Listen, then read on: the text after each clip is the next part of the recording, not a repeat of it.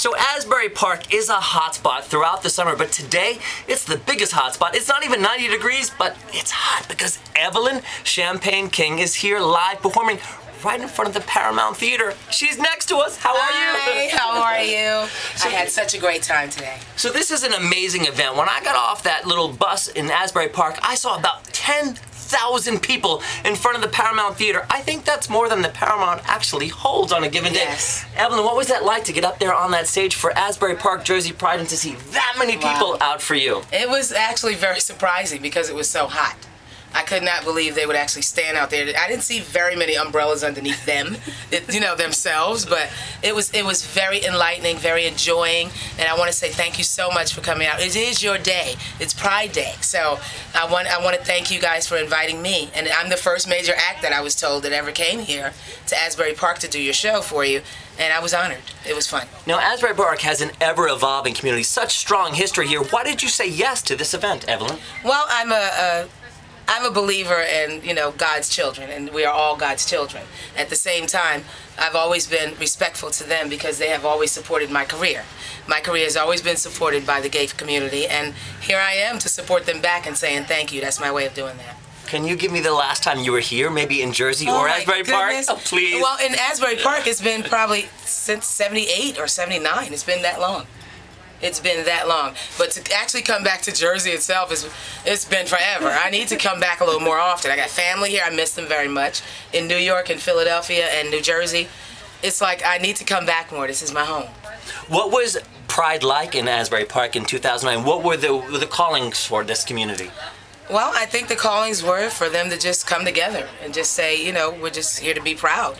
Open up a little more to each other and to each other's hearts and just, have a good time. Share the music of dance, and that's it. Speaking of sharing the music with your husband, I heard there's a new track. Everyone obviously knows the track Shame. You've danced to it everywhere. Weddings, parties, dentist office, no matter where you are, you've heard the song Shame, but there's some new music out. Evelyn, tell us about it. Yes, I have a new CD. It's called Open Book, and I did the dance tonight, which is on that CD, and the dance was written by my husband, Freddie Fox, Tony Haynes, and myself, Evelyn Champagne King. But we had 4 cuts on there that we wrote together, me and my husband, Freddie Fox. But we just love bringing our music, to the people, to just let them know that we're not just singing for ourselves. We're giving them stories, that, like love songs, and just, to groove to. And I'm even learning the young lingo out there, so I hope you like the CD called Open Book. Let's share that love right now. Freddie Fox, come on, I heard you back there. Freddie, come on out. Come on. You thought it was about Evelyn Champagne King, now you're very part. Freddie Fox, tell us about the new track. How are you bringing Evelyn forward? What's the question again? The new track, how you bringing Evelyn forward. Well, past Shame. We all know Shame, but what's the new track about? The dance. Well, the dance is just about dance, just having a good time, and the music's got house music. It's got that boom, that everyone likes. So that's the song. Yeah, you should tell him. He was playing it in the room though. Oh, he was playing, and I was wondering, okay, who's that for? He said, I'm writing this for you. So, and then we got the lyricist together, which is Tony Haynes and myself, the melody writer, and we all just got together, and with Freddie's taste of his groove and the funkiness of it, we just had to get together and go. The dance. Speaking of the dance, now Shame is such an anthem. Where do you feel the best representation of that era was? Because there was the movie Studio 54. There's so many interpretations of the disco era. Wow. Having lived it, what do you feel was the most honest version of what you experienced, Evelyn Champagne King? What was the most honest? Studio 54. The movie. The movie. It was real. It was very real. I can vouch for that. I mean, I played there probably twice, but I played the Limelight, all the other places, the Palladium, the Garage, all the places there with Shame being out in that era.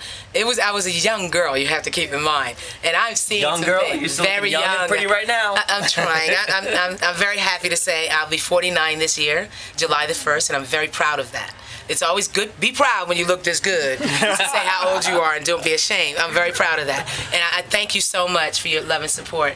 But like I said, the era of the music back then, it still lives on in my heart today, and I'm going to keep it going for you guys. So thank you so much. I know a lot of people appreciate that because I think 8,000 to 10,000 people showed up. But let's take the background right now. How did you meet Evelyn? How did you guys hook up? This is how you meet her one-on-one. Quick. That's a long story. We'll make it it's all about love, isn't it? Yeah.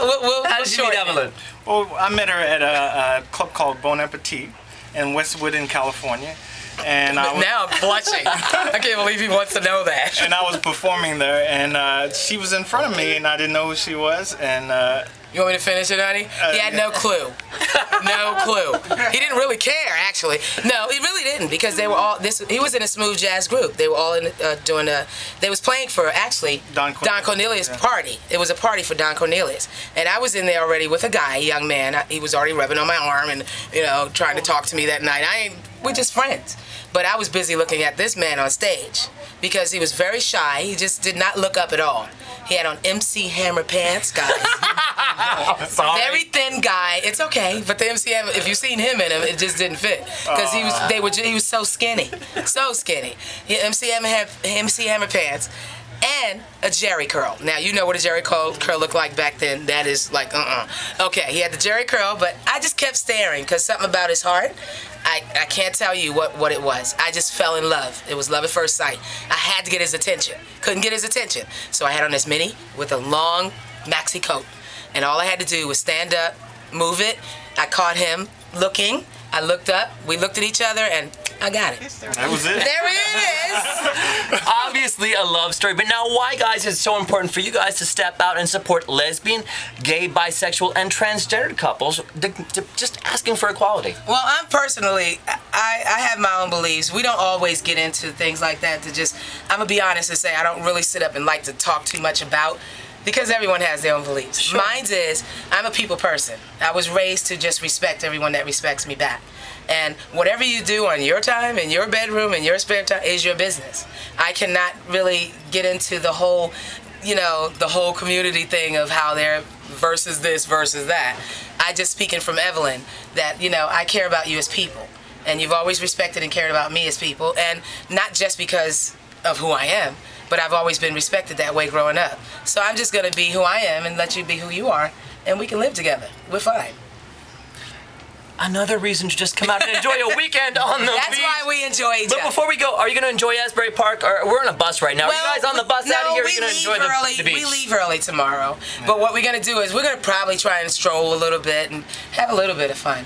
But I might have to be in disguise, or else I won't be able to walk around. But because they'll attack me, they're very cool, but some of them can be very, very touchy-grabby. But I would like to just chill out and just probably, catch the sunset or something. With a story that rich, I understand why they want to catch up and find out, what's going on with Evelyn Champagne King.